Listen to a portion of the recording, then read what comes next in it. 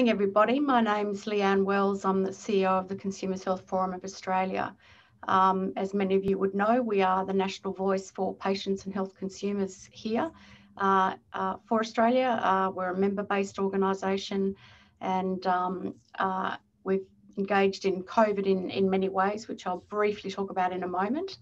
Before I begin, I'd like to acknowledge the traditional custodians of the lands that we're all joining from today. I'm in Canberra, so that's the Ngunnawal people, and I pay my respects to their elders past and present. CHF acknowledge the ongoing contribution Aboriginal and Torres Strait Islander people play and make to the health and wellbeing of our communities, and we recognise the importance of self-determination and community-centred services for good health outcomes for Australians, including Aboriginal and Torres Strait Islander people. Well, the topic we're here to talk about today is COVID, a once-in-a-century issue occupying the public's mind like no other. For CHF's part, we've put out the various position statements on issues related to the pandemic, ranging from a position statement on ethical considerations through to a position statement earlier this year on the rollout. We've engaged with the Australian Health Ethics Committee of the NHMRC. We're part of the NHMRC, actually it's not an NHMRC initiative, but the National COVID Evidence Taskforce, Living Evidence Taskforce. But importantly for our members, we've served as a conduit for information to members and their consumer networks, hence this network, hence this webinar today. So it's a rapidly moving space, as you would know. We had the roadmap for the vaccine announced earlier in January. The information campaign has been launched.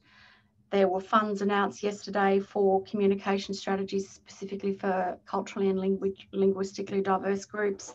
Announcements yesterday about more Pfizer vaccine purchases. So every day there's new information and new announcements on what is a major undertaking. But equally, there's a lot of noise and to some extent some misinformation, which is a risk to what we all want to be a very successful public health campaign. Like the government, CHF want to ensure that the most up-to-date and factual information is available as widely as we can possibly get it. So to that end, we're really pleased to have here today, and I know you're both very, very busy people, so we really do value your time. Professor Michael Kidd, who would be well known to everyone, I'm sure, Deputy Chief Medical Officer in the Commonwealth, and Lisa Schofield, who is the head of the National Vaccine Taskforce. So welcome to you both. Just a bit of housekeeping before I hand over to you. We've received over 100 questions, probably upwards to 200 now in advance. We've tried to group those into themes, and we've provided those to Lisa and Michael in advance. So I'm pretty sure, to the extent that they do have the answers, that they'll cover off the key ones and the priority ones in what they have to say today. We will be taking questions as we go as well. We've disabled chat just because of the numbers we've got online. But we will also, but Q&A is open, and you're welcome to put any questions you have in the Q&A box, and we'll curate those and attempt to get answers either today or post-webinar to you. And then we'll obviously want to reinforce where people can go for credible and authoritative information at the end of the webinar. So that's enough from me by way of introduction. So over to you, Michael and Lisa, for a consumer and community and consumer organisation update briefing. Thank you. Thank you, Leanne, and thank you to everybody online for joining us today. It's wonderful to have such a high level of interest in the national COVID-19 vaccine rollout. I wanted to start by saying a big thank you to you, Leanne, and to the Consumer Health Forum.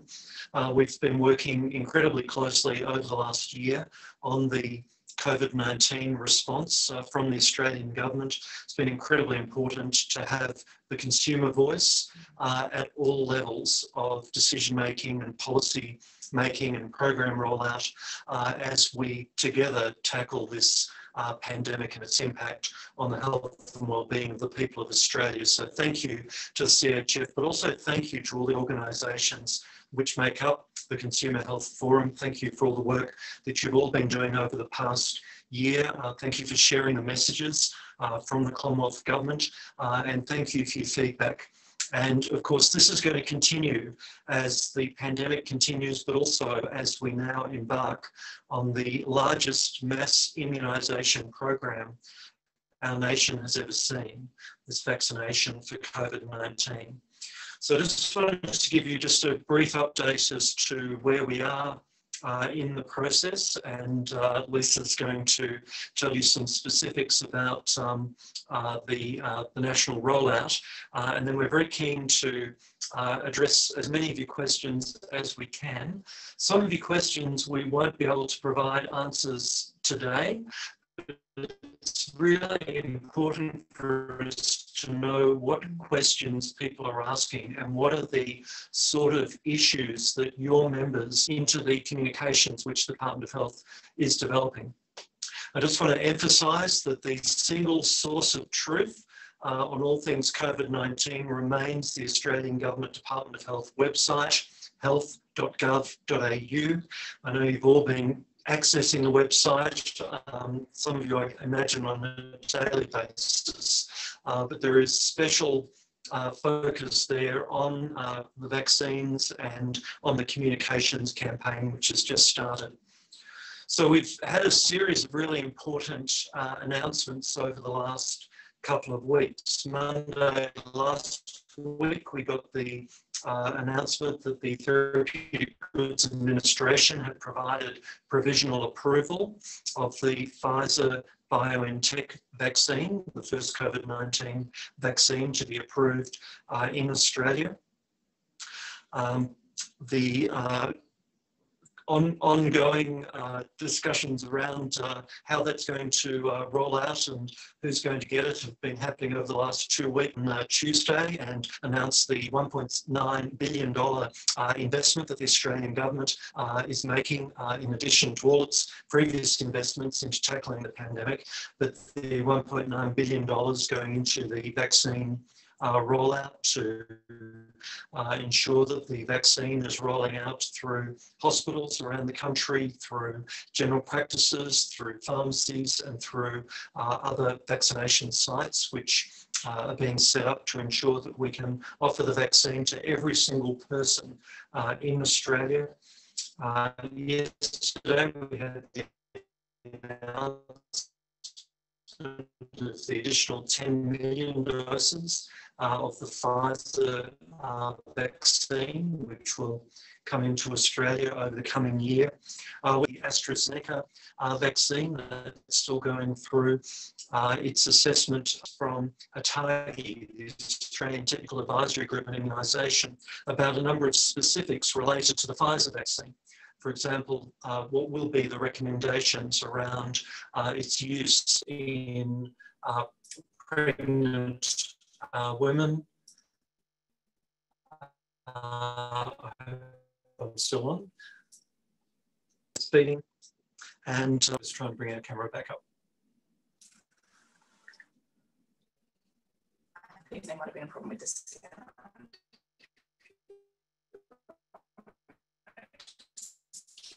Okay. Leanne, can you just confirm you can still hear us? We're having a lot of trouble hearing. Your bandwidth seems to be a problem, Lisa and Michael. We're having very disjointed, every second word sound. I see you've turned your video off. That might help. Okay. Is it clearer now, Leanne, without video? Can you hear us? It is clearer without video. I hope our audience can hear it a little bit better. Perfect. You will be, Michael and Lisa will be sharing slides in a minute to everyone who's online, so you'll get to see that shortly. And if Lisa and Michael can keep their video off, hopefully the audio will be better from their end. Thanks everyone for your patience. Great, thank you. Okay. So why don't we go to the slides and we'll talk through those and see how we go.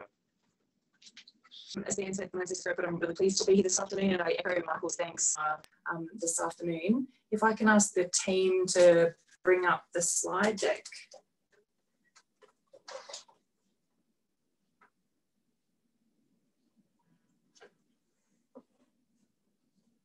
Perfect, thank you. And if you can go to the next slide, please. So I just thought I'll take you through first just the aims of the vaccination program, and I'll step through quite a few slides with bits of detail about how we're thinking about the rollout. And as Michael said, we're sort of keen to take as many questions as we can. So, so I'll scoot through these and see how we go. The key aims of the vaccination program is, of course, to prevent death and severe disease and limit transmission of disease to the extent that it's possible. Secondly, to ensure equity of vaccine access and uptake in accordance with the priorities for vaccination in order to protect those most likely to experience serious disease.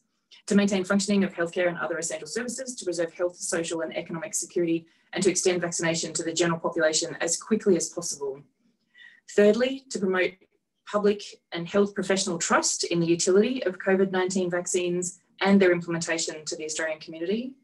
And finally, to build towards herd immunity, noting that this, of course, is subject to uptake of the vaccines in Australia, the longevity and extent of immunity, the impact of the vaccines on transmission, and further data on the longevity and extent of immunity or transmission impact of the vaccines. Next slide, please. So you can see on this slide, well, these are the vaccine agreements that Australia has in place. As Michael mentioned yesterday, the Australian government announced that we've purchased an additional 10 million doses of the Pfizer-BioNTech vaccine. As you know, as the government has said, that we're expecting delivery of those doses to begin in late February.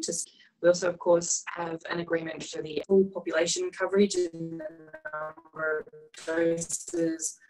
We're expecting our international doses to arrive in early March. Production to really start delivering doses. We've got an agreement with Novavax, who have put out some initial data from their phase 3 trials a week or so ago. They're a little bit further behind in how that vaccine is progressing. So we're expecting to see deliveries of that vaccine, assuming obviously that it's successful to sort of start halfway through the year.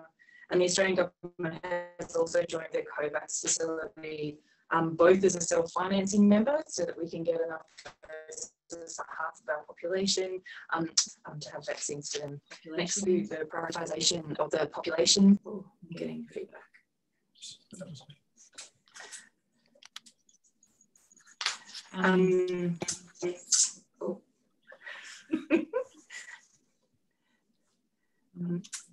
Okay, so this is the rollout strategy. You can see there, obviously we've needed to sort of step the rollout out in phases, and obviously that's just due to the fact that we won't have enough vaccines on the first day to sort of get to everybody at the same time. So we've been working with the Australian Technical Advisory Group on Immunisation, ATAGI, and thank you, there are consumer representatives on ATAGI. So ATAGI's put a lot of time and effort and work into working with us to really design this program, and the advice that they have given us that government's adopted, of course, is that we really need to prioritise the quarantine and border workers, the frontline healthcare workers, and then aged care and disability care, both staff and residents. So any of those first doses that we have will be prioritising access to those populations. And you can see there over time that as more doses become available, we'll then open the program up to more and more people in that kind of priority order. And the prioritisation, of course, is just based on, vulnerability and risk of transmission for COVID. Next slide, please. I've just got a couple of slides here. This one sort of steps through the TGA process. So Michael indicated, of course, that Pfizer's been given its provisional registration in Australia. I guess I just want to step through that. It's quite a complex, and I'm sure all of you probably know this better than me, but it's quite a complex sort of emergency use in Australia, the same as some of the other jurisdictions have. And so the TGA is applying its usual process, just doing a number of things in parallel. So it really steps through with that pre-application stage, followed by a much more detailed application. Of course, there's rolling submission of data that goes into the TGA. The TGA does an evaluation step, which looks like a small box there in the middle, but I think is probably the one that takes obviously the most time and effort for the TGA. Also working with their advisory committee on vaccines. There's then the decision point, and that assuming that that's the decision that results in registration. And there is of course an ongoing monitoring step post registration as well. There is a lot of detail on these slides, but just wanted to flag those key steps. So we just check with you through, okay?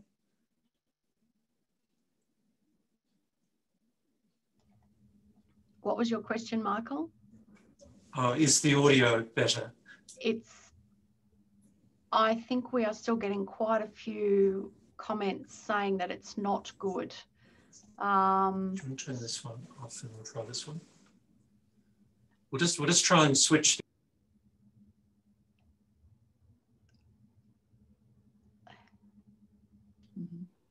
Okay, is that better? Can you say a test comment? Is that better? Yep. Can you hear us better now? I think it's worth persisting with for now. Okay. Yes, thanks, Michael. We'll see how we go with this one. Yeah. Okay. Thank you. Next slide, please.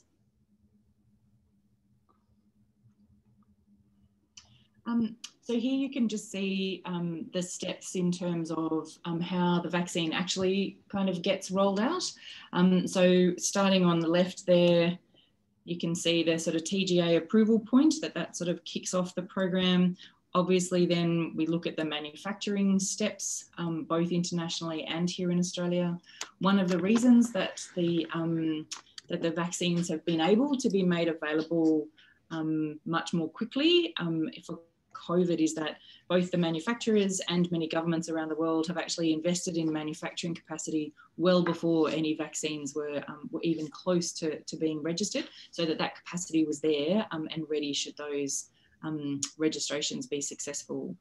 Once the doses then arrive either in Australia or they come off the Australian production line at CSL, they'll then go through a TGA batch testing process to make sure that they're all safe.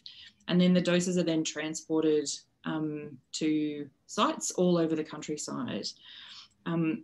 We're looking at a number of vaccination locations, and I'll take you through those in a little bit more detail in a second. But then of course the doses will be administered. You'll need to have 2 doses for each of the vaccines that Australia has agreement for, and for almost all of the COVID vaccines that are in development. And then of course, as I mentioned before, there is that ongoing safety monitoring process. Along the bottom of that slide, you can see this sort of, vaccine monitoring process. The government's setting up a system so that we can sort of see where the doses are, we can know where they're being delivered, we can know where we've got stock and where we need to move some more, and of course monitoring the cold chain across the full pathway. And really importantly, down on the right-hand corner there, you can see that the record of vaccination will be in the Australian Immunisation Register, and that is it's a really significant piece of infrastructure that we have in Australia. We've had the air for quite some years now, and being able to have that as single source of truth for everybody, so that their vaccine can be registered and known, I think is really important. So next slide, please. I'm almost at the end, so we can get to questions. I just wanted to touch on the types of places that we'll be using for vaccination, and you've probably heard about all of these. So obviously we'll be using big sort of clinics for Pfizer doses, big clinics for like mass vaccination clinics for the AstraZeneca doses. They'll be run by state governments in lots of places all over the countryside. We're also having general practices participate, and we've had a huge level of interest from GPs wanting to participate, which is fantastic. We'll have also had, we're having engagement and involvement from the Aboriginal Community Controlled Health Services and our GP respiratory clinics, so again, right across Australia, and community pharmacies as well. They're in the process of expressing interest, and so they'll be coming into the program a little bit later once we sort of move into the 2A phase, or the sort of general population piece. And so just my last slide is just a reminder, and Leanne mentioned this at the beginning, and as did Michael, we've got the national campaign kicked off last weekend, I think, and you know, that single source of truth is health.gov.au, and we'll be pushing out as much information as we can to try and answer everybody's questions about the vaccines and the vaccination program. So I will stop there. It looks like from the little Q&A boxes that our sound is a little bit better. So hopefully that's better for everyone, and I'll stop and happy to take questions. Thanks very much, Lisa and Michael. We've got lots of questions, as you can imagine, so we won't get to them all, but they have clustered into some broad themes. Perhaps the first question, and it was only because it was a current issue, and I think it talks to access and timely access to the vaccine. There was some media commentary yesterday about whether or not nurses would be able to independently administer the vaccine. You talked about GPs, Lisa. Just wondering what you can advise us about that. They're obviously a trusted health professional. Yeah, so I guess I would just start, Leanne, by saying that immunisation workforces are authorised under state legislation. So we're working really closely with all of the jurisdictions. We're doing sort of joint implementation plans for each of the jurisdictions. I'm hoping that they'll be sort of settled over the next day or so. And so it really is the decision about who it is that's allowed to immunise in any of those particular settings is a decision for the states in accordance with the, you know, their usual authorisation of the immunisation workforce. Thank you. Question from Susanna. Did you want to comment on that, Michael, or we keep pressing on? No, that's good. Thank you. Yeah. Question from Susanna. What's the proposed timing between the first and second dose? I mean, we've obviously seen some coverage from the UK there. Will it vary according to which vaccine you're given first? UK evidence suggesting longer gap may be better for some vaccines and not others. And then the second part to that question, will vaccines potentially be mixed, first dose from one, second dose from another? A really important message is that people must get the same vaccine for the 2 doses.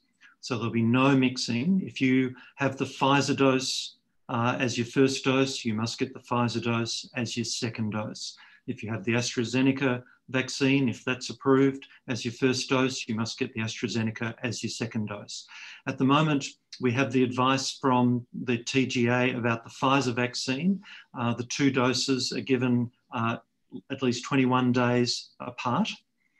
And what we expect will happen is that when people book in to get their vaccine, get their first vaccine, they'll also book in at the same time for the timing of their second dose as well. Right. And so that way people will know when they're getting the 2 doses.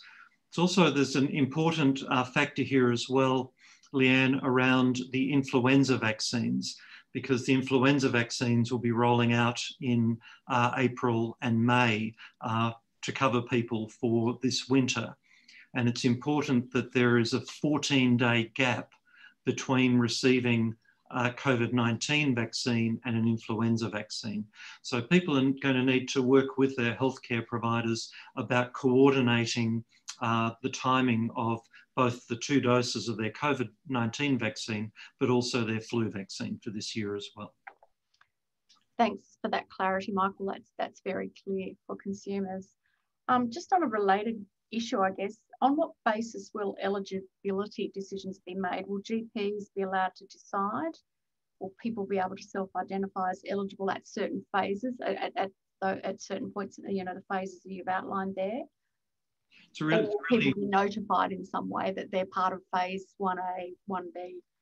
Yes, so people under 1A will probably be notified by their employers. This includes people working in the quarantine facilities, people working on our borders, maybe coming in contact with people arriving into Australia who have COVID-19.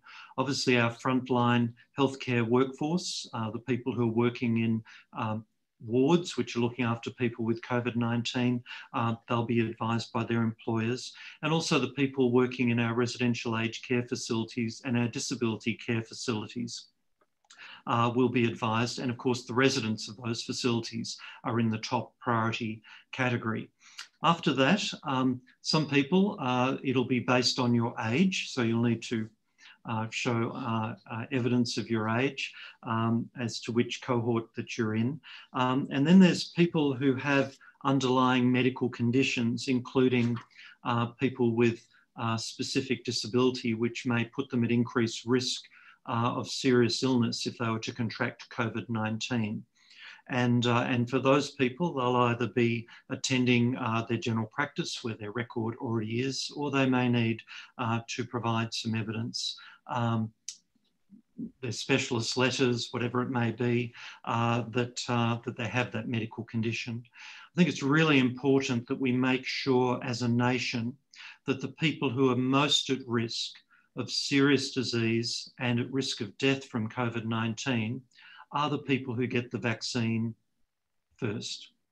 And I don't think any of us will begrudge somebody who is at greater risk than we are, that they should get the vaccine before we do.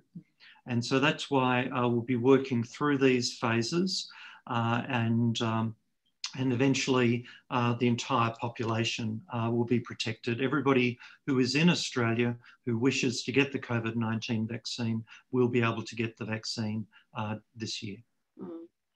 Thank you, Michael.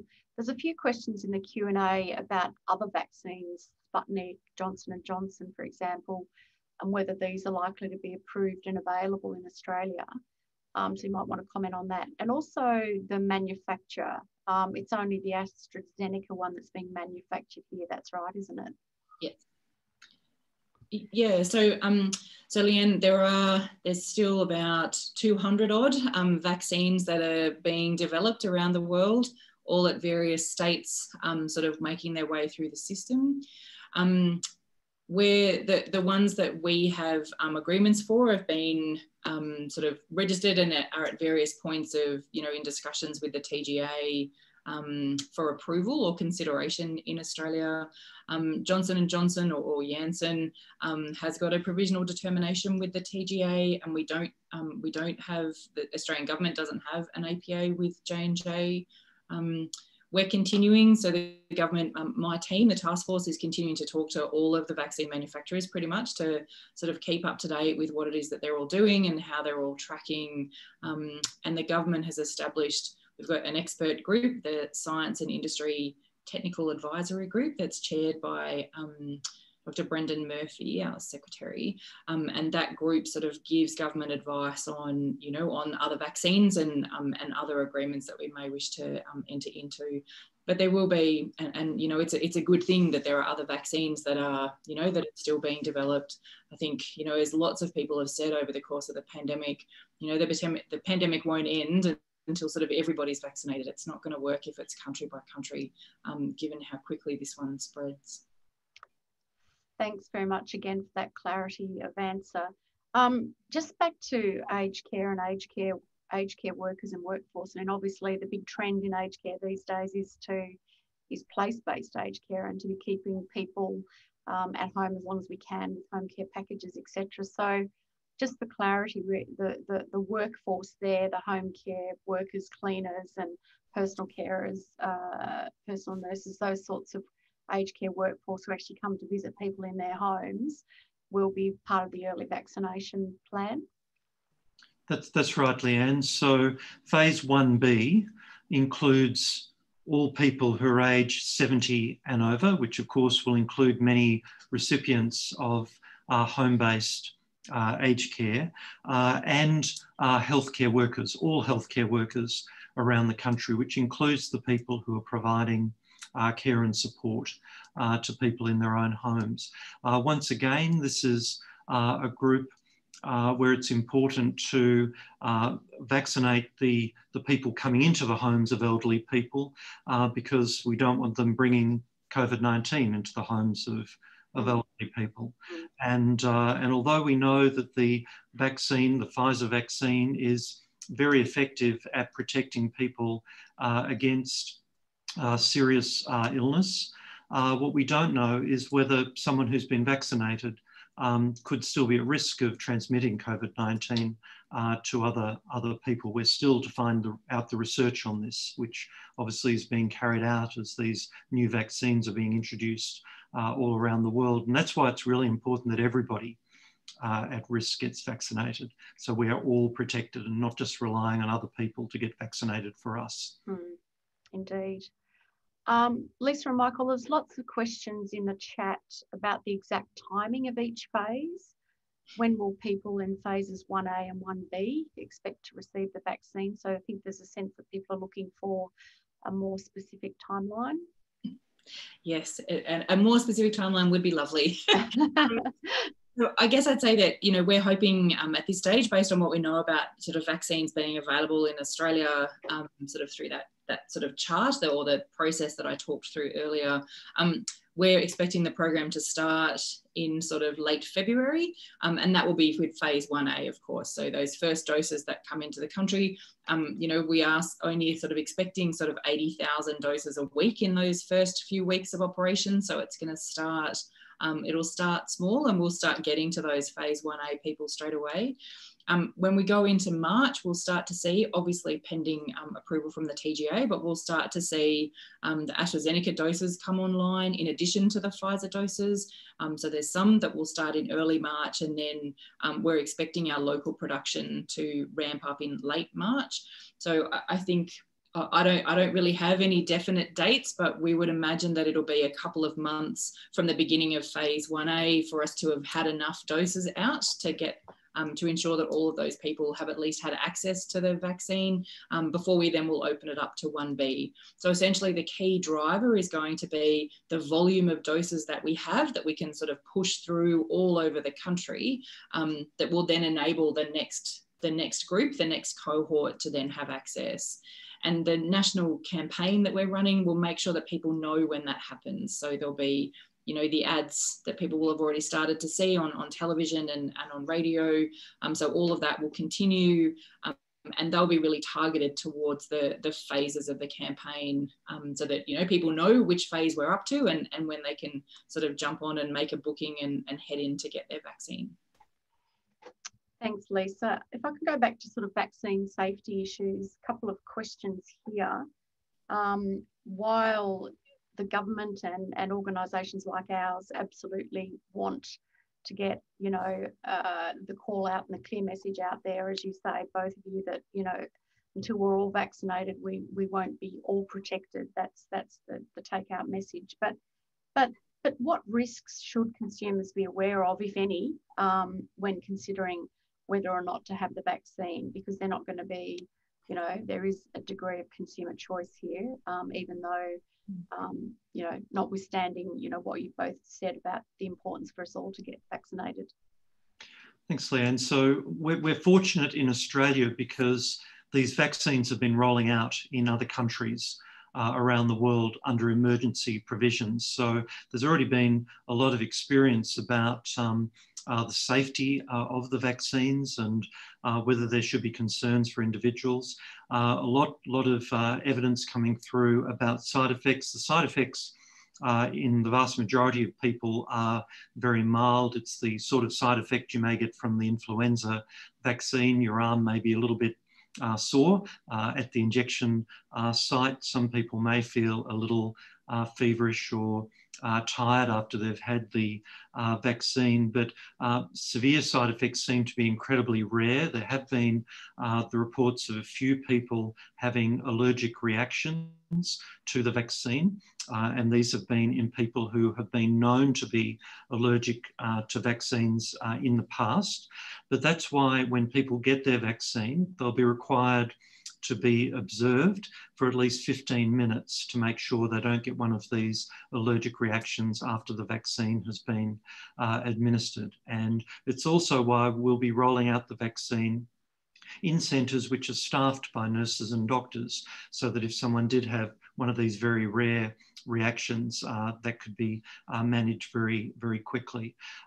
We are waiting for advice from ATAGI, the Technical Advisory Group on Immunisation, about the safety of the Pfizer vaccine in women who are pregnant, women who are planning to become pregnant, or women who are breastfeeding. And that advice will come through. And it is early days in these vaccines. So we're waiting for that advice. We're also awaiting advice on the use in very frail elderly people who are at the end of their lives. You will have seen some news reports from Europe about use of the vaccines. We haven't seen any indication that the vaccine actually caused death in these very frail elderly people. It looks like this was just nature and its course, but we'll get some advice about that as well.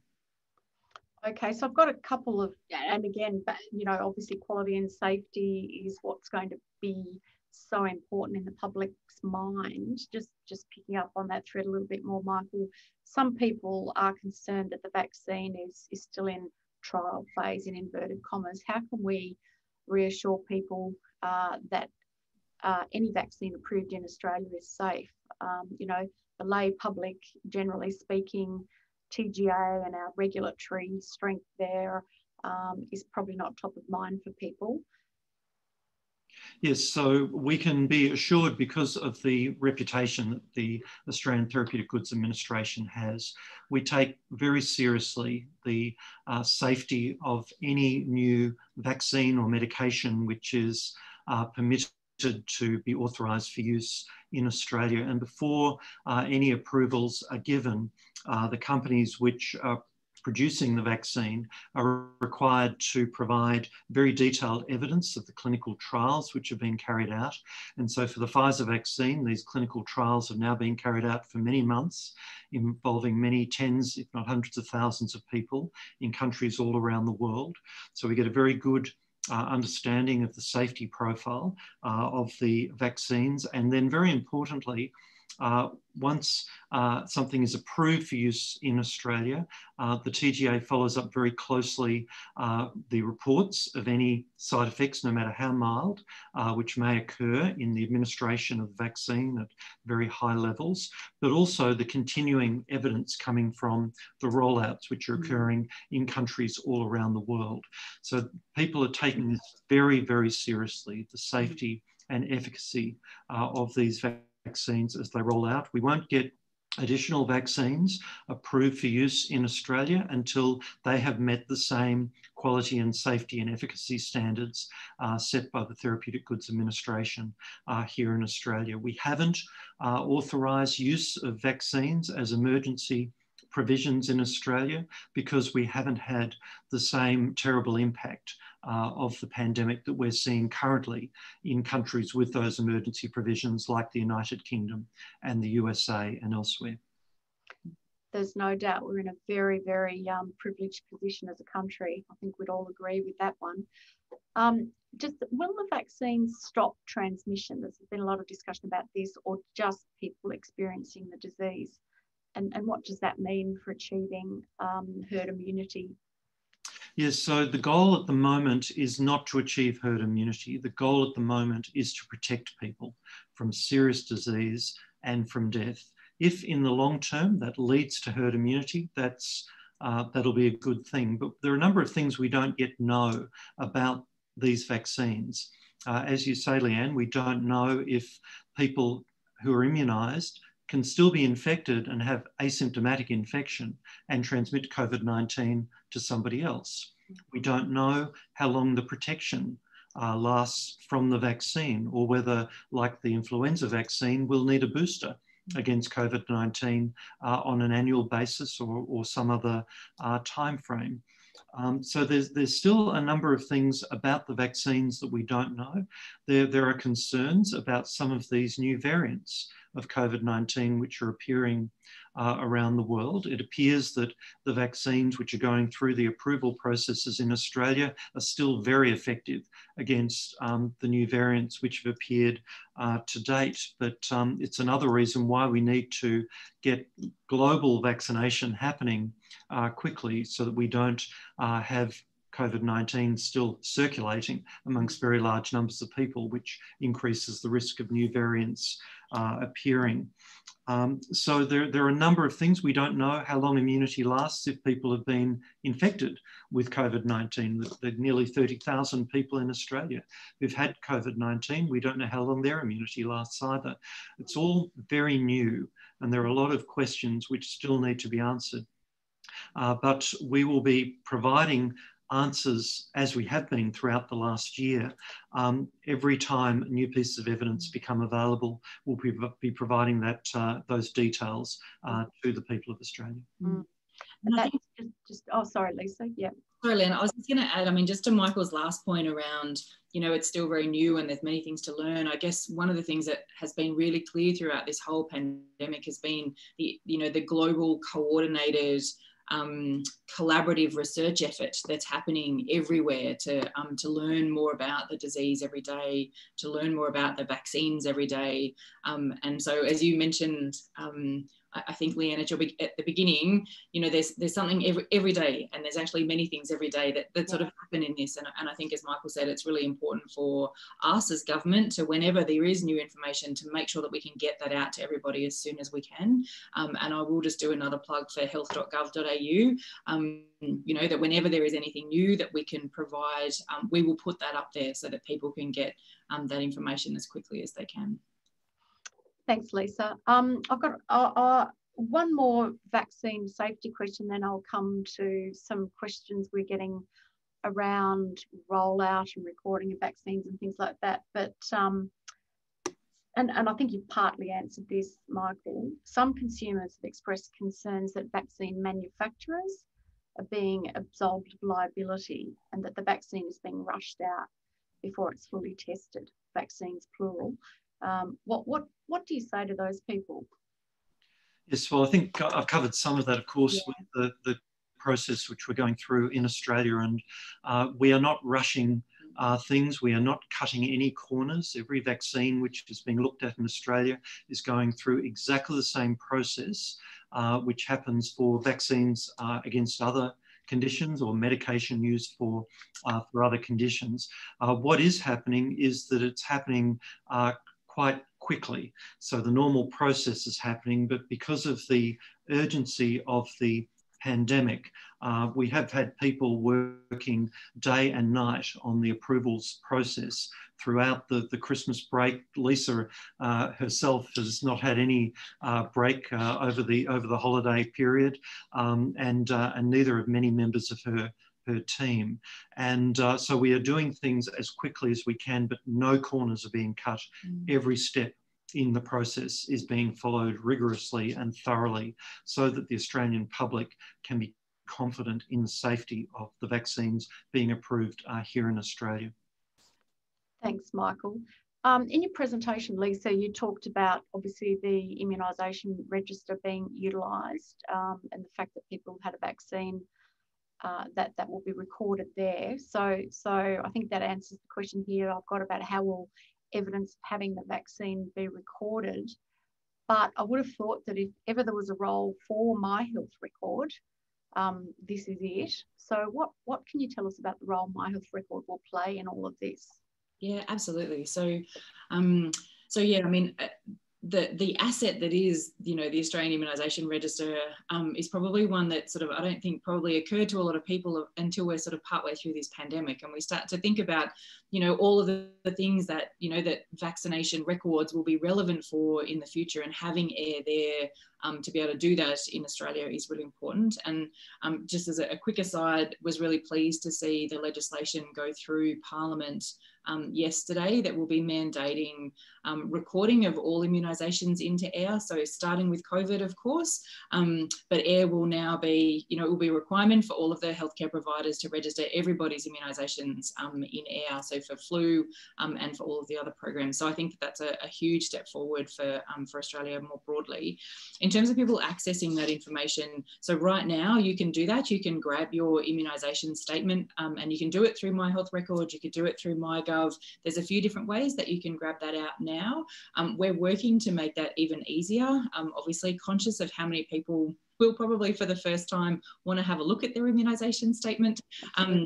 Yeah, so we're working obviously with our colleagues in Services Australia and in ADHA around how we can make all of that a bit easier. Also engaging with the market. We know that there will be lots of commercial providers that will want to have apps that will have it on their phones and those sorts of things. So they're all sort of things that are being pondered and thought about now. Just as a little aside, I will say that when you turn up to get your vaccine, you will get a little card that just tells you that you've sort of had your first dose, and it'll have the date for your appointment for your second dose, so that people can still, we know that people still really like the idea of coming out of the clinic with something in their hand. So we'll be doing that as well. Thanks, Lisa. I mean, clearly, consumers are not all the same, are we? Very, very diverse group. So lots of people in the chat and in the questions we got in advance with specific conditions, like people with immunosuppressed conditions, people with severe allergies, intellectual disability, the whole spectrum, seeking guidance on whether the vaccine is suitable for them. So, and I mentioned, we've been involved, and I think it's a fantastic initiative here at the National COVID Living Evidence Taskforce, and that initiative. It literally is living evidence, isn't it? Because there's new information about treatment, management, etc., coming forward every day and every week, it seems. So how are clinical guidelines being developed, and how can clinicians and GPs get access to that information in the best way? So I'll sort of, back your comments on the clinical evidence, like the living guidelines piece. It's been, again, that's been one of those things that Australia, we weren't sort of doing that, and we've tried it, funded it as some sort of innovation research activity at the beginning of the pandemic, made a huge difference about being able to get information out to clinicians by clinicians on the best ways to kind of manage COVID when it was turning up in a clinical environment. I've lost the question. Well, that's okay. Where are you going to get your advice about what to do? Sorry, Michael. So we have Atagi, who I've mentioned before. He actually has drafted and put together some the clinical guidelines, clinical guidance around the Pfizer vaccine that's been authorised. That's being consulted on at the moment. So it's out with a number of other expert groups, including a number of the colleges. So, engagement on allergies, engagement, with lots of the different sort of specialists, I guess, across Australia. And we're hoping that will be sort of settled quite soon and published, so that all of the clinicians can see that. So Atagi really will be playing the usual role that they do with the COVID vaccines, the same as they do with others, and sort of working in close partnership and a lot of engagement with the relevant colleges and specialists to make sure that all of those, as you say, Leanne, everyone's different, to sort of make sure that we can cover as many of those issues as we can. Yeah. So I guess, Leanne, it's important that people have all sorts of different ways to get access to information. So there's the Australian government website, but many people will want to talk to their own doctor or their other trusted healthcare provider about, should I get the vaccine? Is it going to be safe for me with the conditions that I have? And they're the sort of discussions, of course, which we have around anything that concerns us, and that will continue. But we'll be getting information out to you treating doctors and other healthcare providers so they can assist you in making an informed decision. That's good to know, and we would expect that. I mean, obviously, through our own research, we know that trusted providers like pharmacists and GPs and nurses are who people will listen to. Just a question now about rural and remote access. I don't think we forget in this country that we don't all live in in centres on the eastern seaboard, but we do have 7 million or so, don't we? People living in rural and remote Australia, and some people living very remotely and rurally. We know that the Pfizer vaccine has to be stored at incredibly low temperatures. So how will people in rural and regional areas get access to the vaccine? Will they be required to travel to a regional hub? So what will that look like? Yeah, so I guess I'd say from the outset that no, we definitely don't forget about rural and regional at all. And I always say I grew up in way country New South Wales, very far away from anything like a regional town. So I guess personally I'm really conscious of it, but obviously government's really conscious of it too.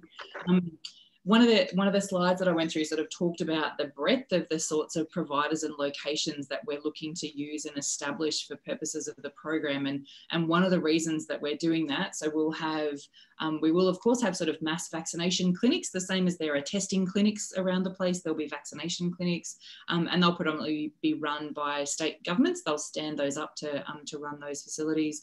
I've spoken to all of the jurisdictions.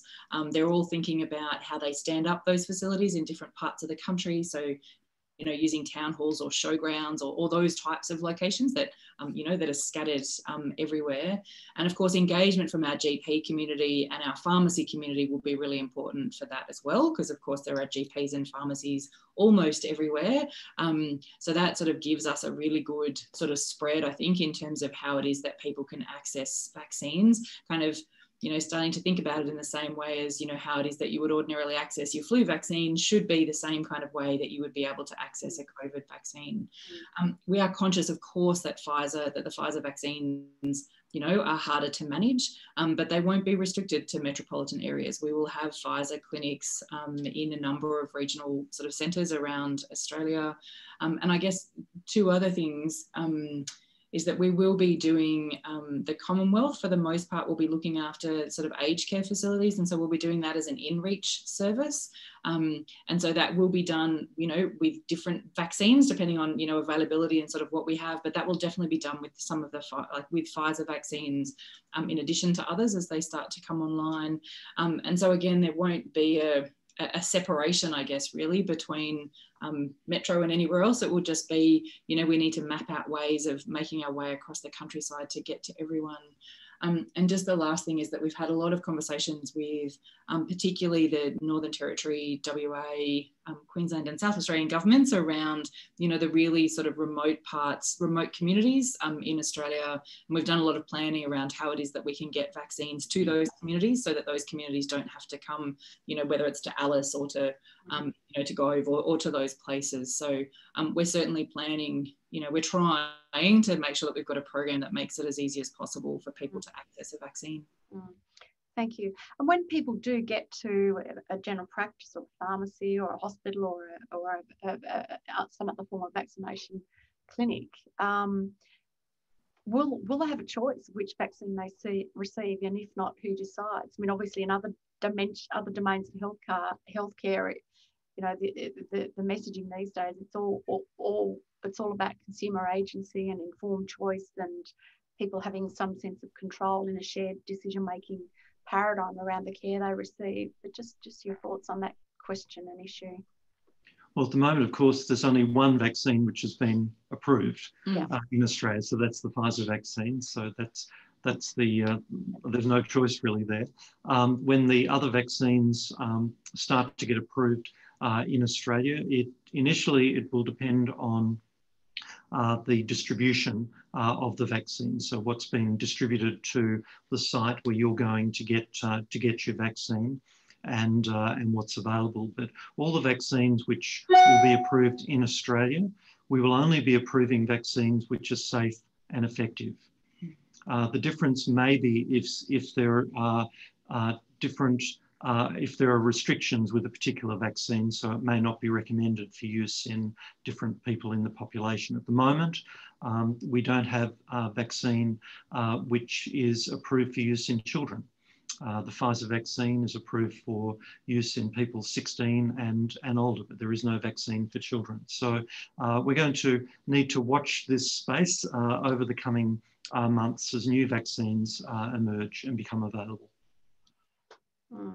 Thank you. And look, there's a comment here I'd share with you, Michael. You might be able to see it in the chat box. But you know, I think most people really, really appreciate and understand the enormity of the task that the government has to do here. You know, you both talked about this is the biggest mass immunisation we've ever had to do in our history. And there's just a comment here, and I might close with this. Thank you, Michael and Lisa, for telling people how it really is, that you don't know everything, that the government doesn't know everything, and a bit of a plea to the extent you can to ask the media to do the same. It is a complex messaging task. So, you know, I think the more channels and the more trusted sources of information, particularly to counter some of the simplification that's happening in the media, is really, really welcome, and the campaign will go some way to that extent. And I know you are working with organisations, with CAL communities and others. We've just got a couple more minutes. I might just flick through here. There's so many questions, and we will try, we'll come back to you, Lisa, if you don't mind, offline, and perhaps work out how we can best work with you to answer some of those, notwithstanding there is the website that you have referred to. Maybe just a final question then about equity of rollout. How will you ensure equity in the timing and scope of the vaccine rollout, given it's a national program being delivered in different states and territories? Yeah, it's something that it's a really good question, and it's something that, you know, we turn our minds to a lot when we're sort of working through the details of the planning. And I guess it's the way that we're addressing that is to sort of make sure that we're having as many lenses put over the program as we can, you know, to really kind of, you know, attack the problem from a bunch of different sorts of angles. So, you know, having you know, clinics like hubs to sort of look after the Pfizer vaccine and being kind of clear about where they are, and that they'll probably, you know, be established and you know, and standalones there for the length of the year to really sort of service that because of the infrastructure that's required to those. But having that really balanced out by, as I said before, this sort of plethora of other providers that really can be all over the place. Certainly we're doing sort of planning at a jurisdictional level, which, you know, but because it's a national program, allows us to sort of make sure that all the jurisdictions are sort of thinking about all of the same issues as each other to get some level of national consistency and equity there.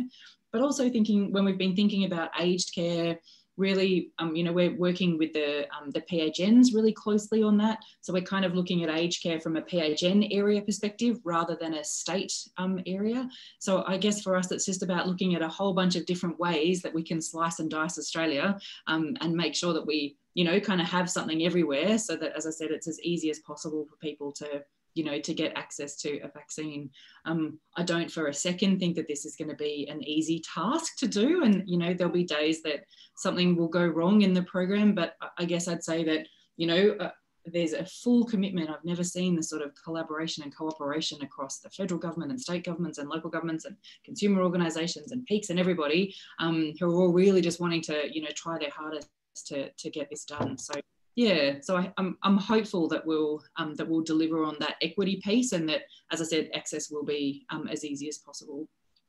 Thank you, and I'm sure you've got lots of organisations behind you, which say ranging from professional organisations to organisations like ours. Final question, squeeze in a minute. If time, well, I've got the time to ask this, but what will COVID safe, just briefly, look like once a substantial number of people have been vaccinated? COVID safe, COVID normal? It's a really important question, Leanne. I shouldn't, it's a big one to end with. Yeah, and some of those questions that we don't yet know the answers to are going to determine what COVID safe looks like. But I think the most important issue is that while we roll out the vaccine, people must continue to behave in a COVID safe way, as we've all learned to do over the last year. Very important that we don't get serious outbreaks occurring while the population is only partly immunised against COVID-19, because it will still put people at significant risk. So please, everyone, get out to your organisations the importance of everyone remaining COVID safe, adhering to all those practices which we're doing to protect ourselves, our loved ones, and the wider community. And I just want to finish just with a huge thank you, Leanne, both to you and the CHF, but also to everybody online. Thanks for the great questions. I hope CHF can capture all the questions which have been put in the chat box and send them through to us, because there's a lot there that's going to inform our ongoing communications. So I just want to say a huge thank you for such an interactive webinar session today. Thank you. Well, thank you both, Michael and Lisa. Can I confirm that you're happy for us to share the slides with participants and with our wider networks? Yes, today? Yes, of course. Great. And that's our job, Michael. You know, we will certainly curate and collate all the questions we've got, both pre-webinar and the almost 150 plus questions that have come through on the Q&A box on this chat alone, and send those through to you, but we'll cluster them up into some themes. And if that can assist in any way your communication strategy, that's fantastic. So thanks once again to you both. Thanks to our participants today, and thanks to everyone for persisting with the tech issues or the audio issues at the outset, but I think we got better audio as we went along. So on that note, thanks again. Have a lovely day. Thanks, everyone. Thank you. Cheers. Bye.